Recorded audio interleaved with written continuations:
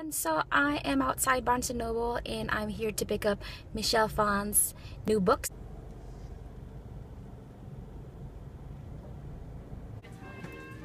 Wink, wink. Sorry. So here is Michelle Phan's new book called Makeup, Your Life Guide to Beauty, Style, and Success Online and Off. So I am going to read it. However, if you don't have your copy yet, keep watching till the end so I can tell you where you can get it for 30% off the list price. I bought the book because I'm a fan of hers, so if you're looking for a makeup book, you'll have to decide for yourself if this is the best book for you. It's definitely not the first makeup book that I've read. So I would say the target audience for this book, from my point of view, is from high school to college. And the table of contents, it covers life background, to skincare savvy, to turning your passion into profession, which didn't apply so much for me since I already have my profession as a teacher. So as you can see, I've tabbed a bunch of pages so I could quickly go through the pages that I want to show you as fast as I can. So this part is my life so far, part 1. She talked about her parents' struggle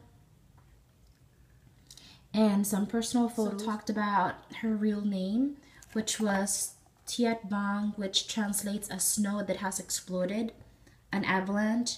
And she said that it is an unstoppable force. I know, I'm such a dork. I've already highlighted things. I like doing that. She said she was born in Boston. Her parents split up and her mom remarried, and she has a beautiful little sister now. She talked about getting bullied. My life so far, part 2, from Lady Gaga to Angelina Jolie.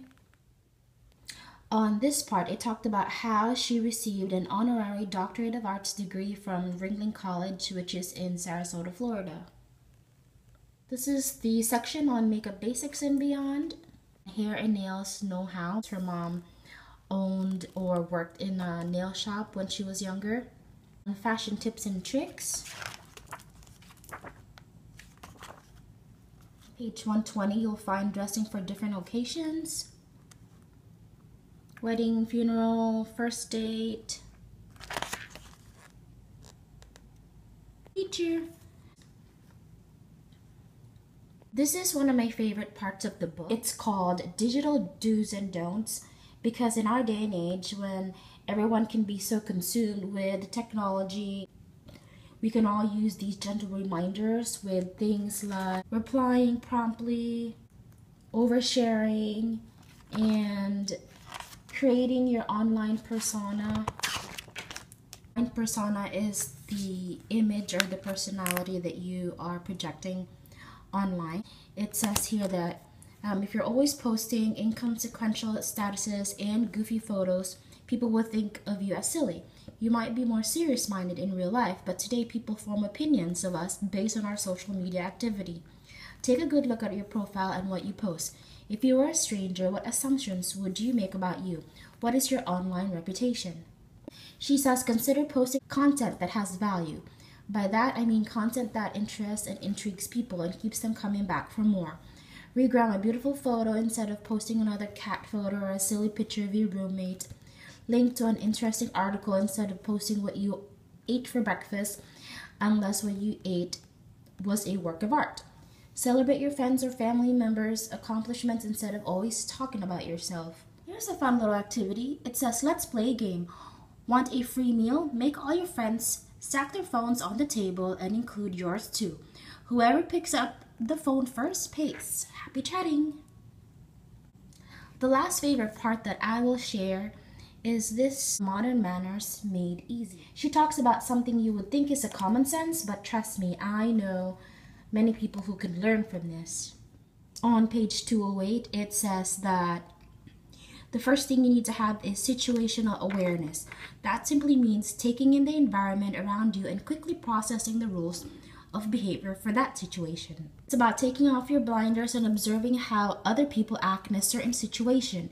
You can learn a lot when you are observing. Sometimes the rules of behavior are right in front of us. We just need to take the time to see them. Some people are blessed with great situational awareness. Others need to work at it or be told what the exact rules of behavior are. The book has a little section called Ask Michelle, and it asks questions like, what color makes you happiest? Who inspires you? What book do you love? What music do you like to listen to the most? What is the most amazing place you visited? How do you unwind? Do you get stressed out? Do you have a motto? What's your favorite flower? Lotus. Over here in the back. So if you wanted to get 30% off of the book, at Target it is 30% off of the cover, which anyway, I hope you guys can still get it there. And overall, I've enjoyed the book because it's an easy read. I also think that the book is well made. It's hardcover, it's glossy, but overall, I recommend the book.